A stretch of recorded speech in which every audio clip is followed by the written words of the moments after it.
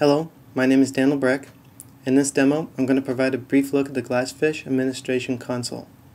The console was created to manage the Glassfish Web Application Server, and it's based on Java Server Faces and Project Woodstock components. As I run through the demo, I'll highlight some of the Project Woodstock components such as Common Tasks, Table, Tabs, Tree, and Breadcrumbs. In the right panel, Woodstock Common Task components provide shortcuts for common administration console tasks. For this example, I'll select Configure Monitoring to enable that service.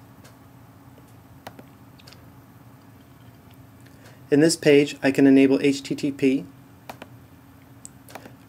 Web Container, and JVM monitoring.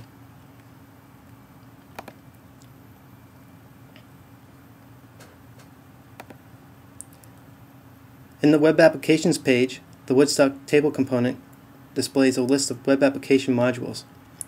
Each module typically consists of a collection of web resources such as JSPs, servlets, and HTML pages packaged in a WAR file.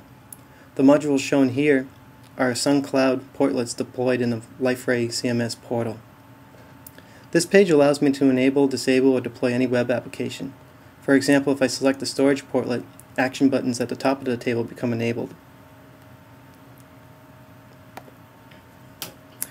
There are also more embedded actions available in the rightmost column, which would allow me to launch or redeploy any one of these applications. And if I click on the storage portlet link, I'm presented with its web application properties.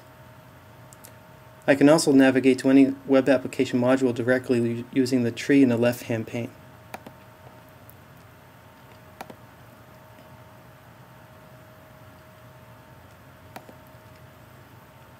In the Application Server page, the Woodstock Tab component allows users to navigate multiple pages. If I want to view JVM settings, for example, I'll be presented with a set of nested tabs. I can dive down even deeper by clicking on the JVM Options tab.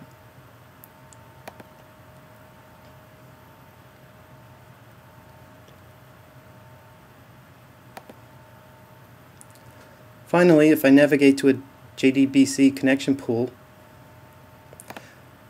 I can then use the Woodstock breadcrumb component to navigate back to the previous page.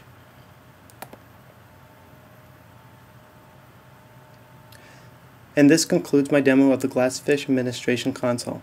Thank you.